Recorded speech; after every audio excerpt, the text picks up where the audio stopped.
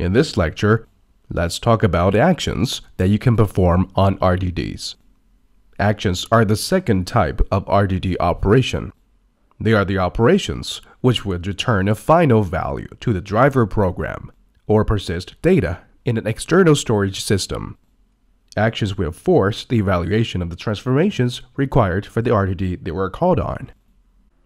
Next, let me walk you through some of the most popular actions in Spark. Collect. Collect operation retrieves the entire RDD and returns it to the driver program in the form of a regular collection or value. Let's say you have string RDD. When you call collect action on it, you would get a list of strings. The same applies for other RDD types as well. So after the resulting RDD is returned, we can manipulate the results, such as iterate over the collection to print them out at the driver machine or persist them into disk.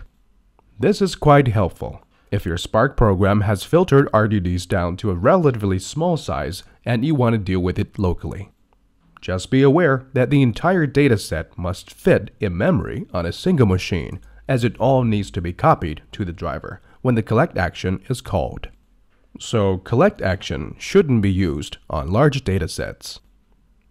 In a lot of cases, collect action can be called on RDDs because they are too large to be fit into the memory of the driver machine.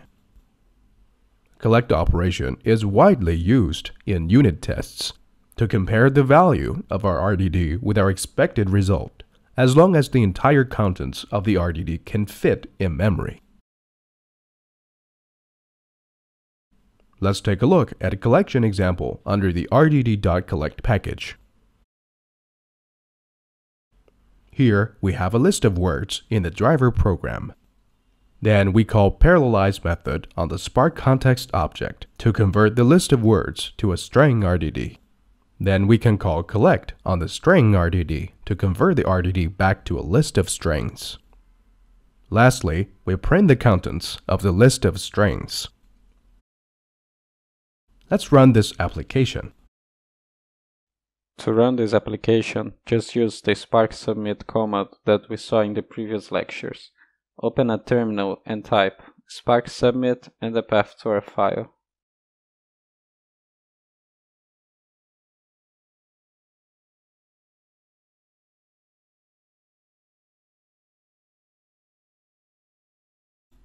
Next operation, we want to talk about count and count by value actions. If you just want to count how many rows in an RDD, count operation is a quick way to do that. It would return the count of the elements. Count by value will look at unique values in each row of your RDD and return a map of each unique value to its count.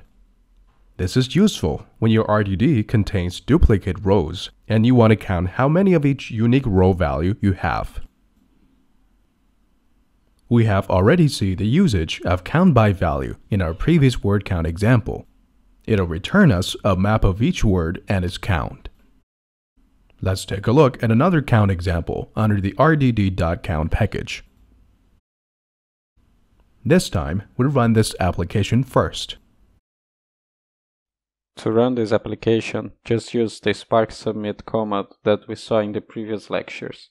Open a terminal and type Spark submit and the path to our file.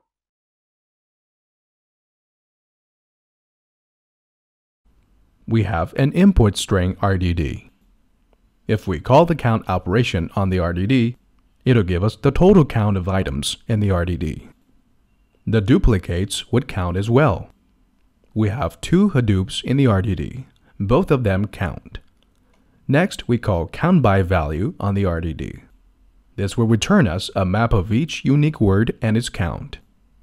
As you see, we have two Hadoops. In other words, only appear once.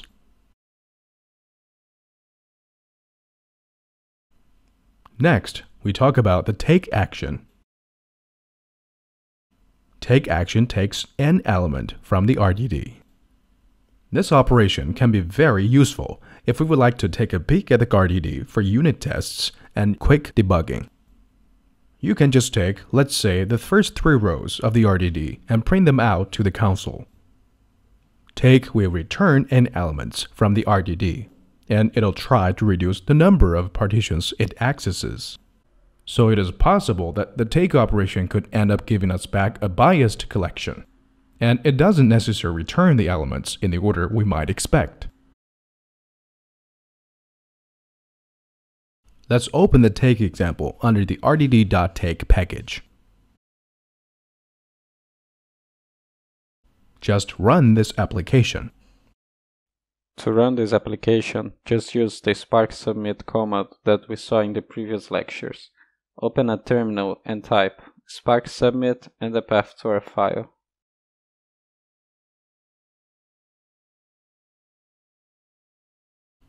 As you see, we have the same string RDDs here. If we call take operation on the string RDD, it gives back 3 elements from the string RDD. The next action is save as text file.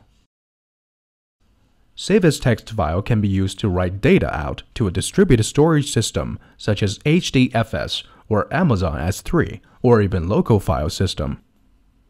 We have already seen the usage of save as text file in lots of our previous examples. The last action we want to talk about is reduce. Reduce is probably the most common action in our Spark program.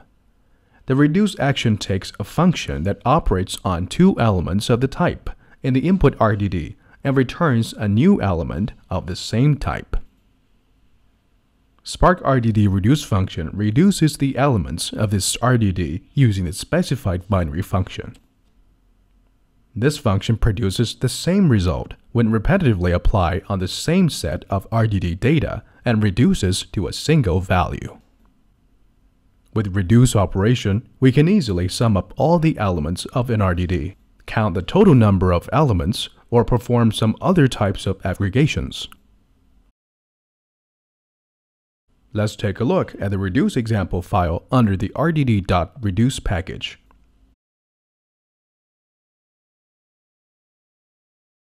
Here we have an integer RDD of 1, 2, 3, 4, and 5. If we call reduce function on the RDD, the reduce function we pass in takes 2 arguments. What the function does is to return the product of those 2 arguments. This reduce operation will be applied to all the items in RDD and return a single value, which is the product of all the integers in the input RDD. Let's run the application. To run this application, just use the Spark submit command that we saw in the previous lectures. Open a terminal and type Spark submit and the path to our file. As you see, we got 120, which is the product of 1, 2, 3, 4, and 5. It's time for you to do a practice. We open the sum of number problem file under the sum of numbers package.